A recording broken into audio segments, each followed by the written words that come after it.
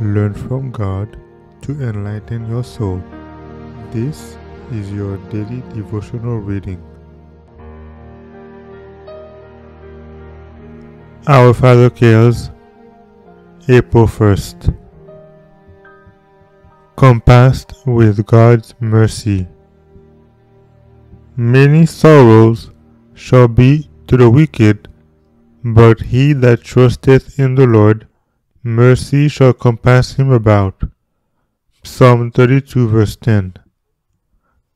We often think that those who serve God have more trials than the unbeliever, and that the path marked out for them to travel in is rugged.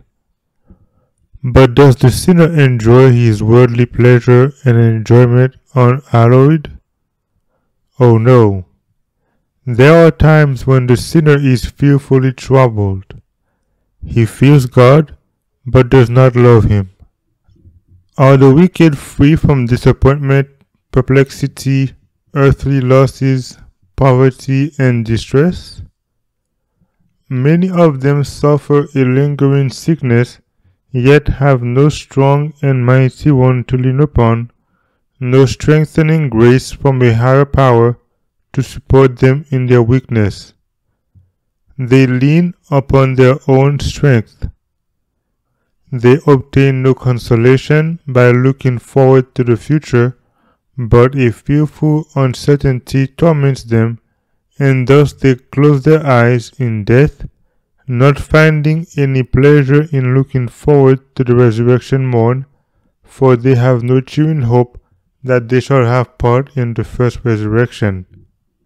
The Christian is subject to sickness, disappointment, poverty, reproach, and distress.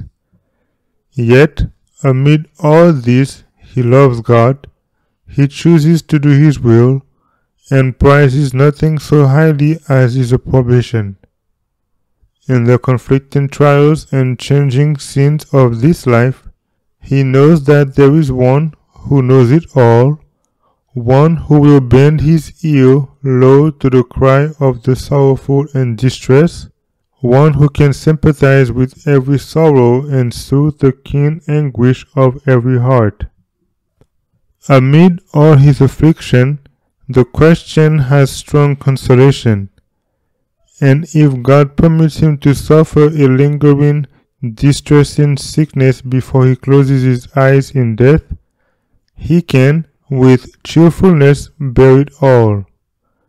He contemplates the future with heavenly satisfaction.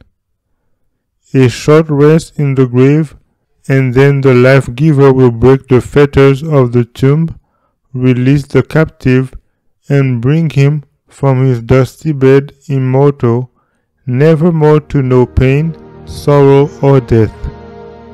Oh, what a hope is the Christian's! Let this hope of the Christian be mine. Let it be yours.